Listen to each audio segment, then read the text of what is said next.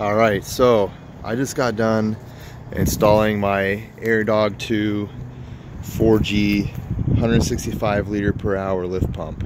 It's a 2012 Ram 3500 Cummins turbo diesel, 6-speed manual. I have like 70 something thousand miles on it, 73,455 miles on the clock.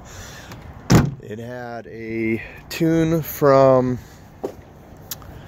Motor Ops from the previous owner. There's a bunch of stuff I fixed. I had to put in a new clutch, so I just did South Bend dual disc.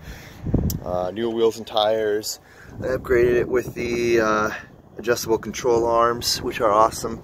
So, but going through the install, just want to run through a few things, and it'll help you guys out because these are things I ran into in case you're going to do this on your own. So get yourself a transmission jack. I flipped the arms upside down so it wasn't creating 4 points of pressure, hard pressure into the jack, or sorry, into the fuel tank.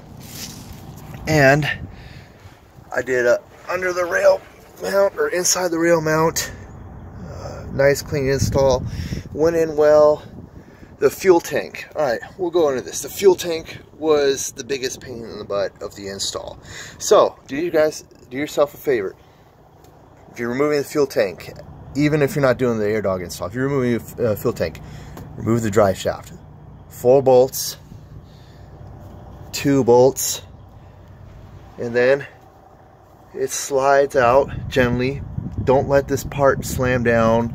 There's the part that mates into the transfer case. Sorry. Don't let it slam down and hit the ground or anything. Don't mar it up. Protect it. That's going to be your moving part. So on top, you're probably not going to be able to see it, but you can see my setup. I've got the kit comes with the sump kit for the fuel tank, the upgraded sump kit. The 4G does anyways. I don't know if any of the other ones do. But I've got everything hooked up. I've got it routed up over the new fuel lines, up over each of these bars so it doesn't pinch against, see, up over this one. They're over the top between the bed and there, and up over here so it doesn't pinch between the tank and those bars coming up. Supply line coming in, return line, and then going out. So also another thing to help you guys out, remove the supply line. Just take it out. Take it out. It's going to the factory fuel pump. You're going to bypass it anyways. It's not fuel pump, sorry, fuel filter. Take out the whole thing. I did a Fleece delete. So there's that in there. The whole bracket comes out. Fuel water sensor. The plug that comes off the side of the fuel filter housing is for the fuel heater. I don't need it. I'm not going to use it. I live in a pretty moderate climate. It doesn't ever get cold here. Well, like cold. So I'm fully deleted, intake, elbow and everything. Let's see, other tricks or other tips for the install. Really, the fuel pump is the worst of it.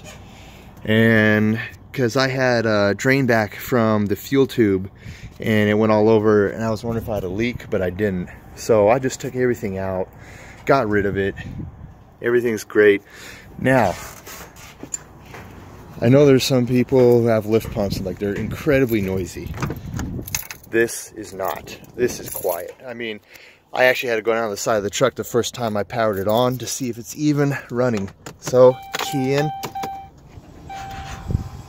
You can barely hear it. I mean, sounds like it's already loaded up. So, but let's do that again so you can hear it. I'll put it down.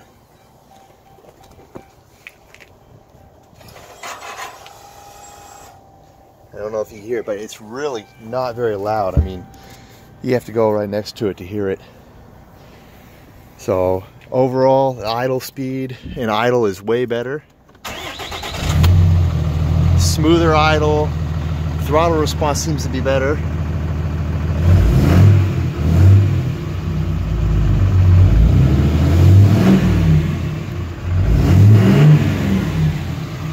And yeah, it's a smoother idle. If you hear the chattering, that's my dual disc clutch. But yeah, that's my review of the Airdog. Haven't got to drive it around yet, but oh yeah, one more thing. So if you're doing the the Fleece Performance fuel filter block off, or the fuel filter block off plate, it's easiest if you just remove this. My intake horn is a real pain in the butt to get off. It's an aftermarket one, and it just wasn't moving around really well, so I tightened it all back up and just came in through the side.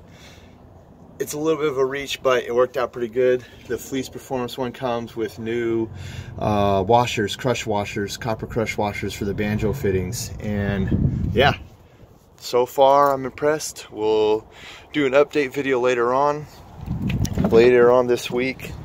I've got my PPEI Easy Link coming in, Easy Link 2. Motor Ops tune is garbage. I mean, it just is. It doesn't communicate properly. Excuse me. It doesn't communicate properly with the truck. Half the time my exhaust gas back pressure sensor, oh, I don't have it on, and my boost, like, it doesn't run right. The exhaust brake doesn't work correctly. You know, I want to go with something that I know is tested and proven, and everybody has great results with them. So, you know, I spent a lot of money on the truck. I wanted to have the best. So I'll update you guys once that comes in. Got the 5-position switch as well, the CSP switch or whatever it's called. So yeah, that's my truck. That's what's going on. Thanks for watching.